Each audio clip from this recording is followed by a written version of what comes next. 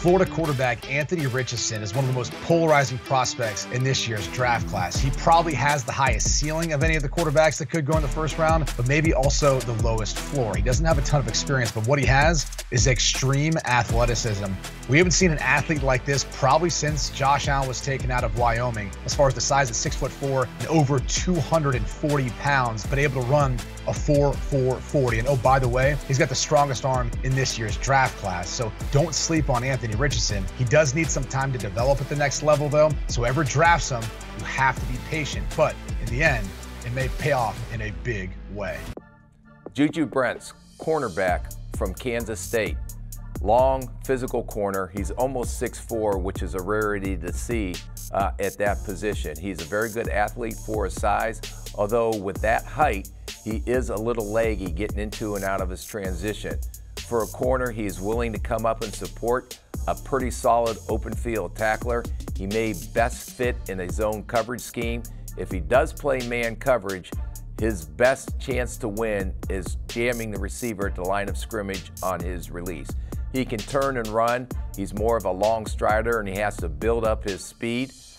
I see him fitting in an NFL scheme. Some teams may look at him as a free safety because he is a good tackler in space. My comparison and my pro player comparison to him is Benjamin St-Juste.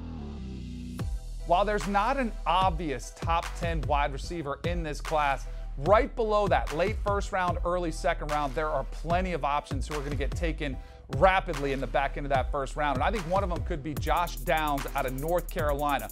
A little bit undersized at 5'9", 171 pounds, but boy, does he blow you away when you throw in the tape. He plays much bigger than that. With 4.48 speed and a 38.5-inch vert at the combine, you see some of that explosive power. More of a slot receiver at the next level and special teamer, that third asset of the game that we sometimes forget about, which is why I compare his game to Tyler Lockett out of Seattle, a player who's had a really nice long career, explosive playmaker, both on the field as a receiver, but also in the return game. That's an area I think Josh Downs could flourish and have a really nice NFL career. BYU left tackle Blake Freeland is a massive player. He's 6'8" and about 320 pounds. When you watch him on tape, he can really move his feet. He's athletic. He's good in the run game. The problem I have with Freeland is at times he can struggle with speed rushers in pass protection, and you never want that for your left tackle. There's a lot of disagreement in the scouting community about Blake Freeland. I think he's going to develop into a good left tackle. He's never going to be a dominant left tackle, but he has the ability to hold up and be a guy who can protect the backside of a quarterback. Who's he compared to? How about Raiders left tackle Colton Miller? When he came out, had a lot of the same questions, but has quickly developed into one of the better left tackles in the NFL. All right, let's talk about Adetomiwa Adebarwe out of Northwestern. Yes, it took me a little bit of time to get that pronunciation right. Defensive lineman, 6'2", 280, and get this, ran a sub 4.5 in the 40. So let me just pause there and repeat that. A sub 4.5 40 at 6'2", 280 out of Northwestern. Crushed the combine. Stock went up. This is a guy that's got a condensed frame. He's very thick, very athletic, can move people around, create a lot of clutter up front at the point of attack. I think the best position for him is a multi-gap defensive end in terms of a 3-4 scheme. And he kind of reminds me of Milton Williams out of the 2021 NFL draft. Darius Rush, cornerback out of South Carolina, and his comp, Richard Sherman. Rush came out of the 2022 season as a day 3 prospect. Then he exploded on the scene of the Senior Bowl, where you'd be hard-pressed to find a more dominant 3 days of practice. The word is often overused, but in this case, he was a legit shutdown corner in one-on-one drills time and time again, and that's unheard of.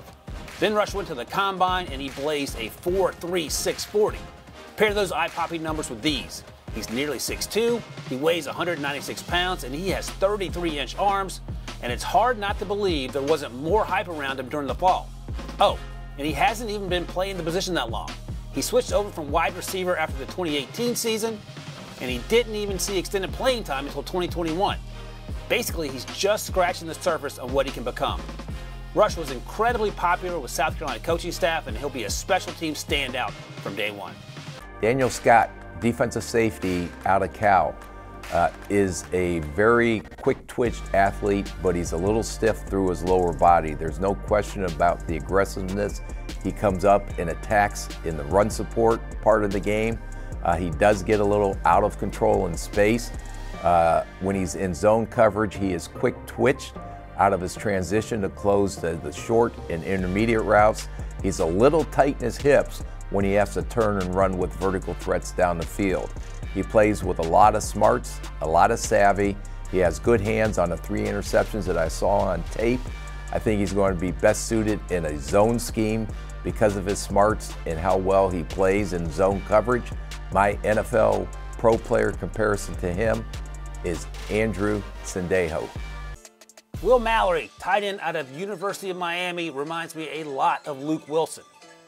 And look, you're not drafting Mallory for his inline blocking abilities.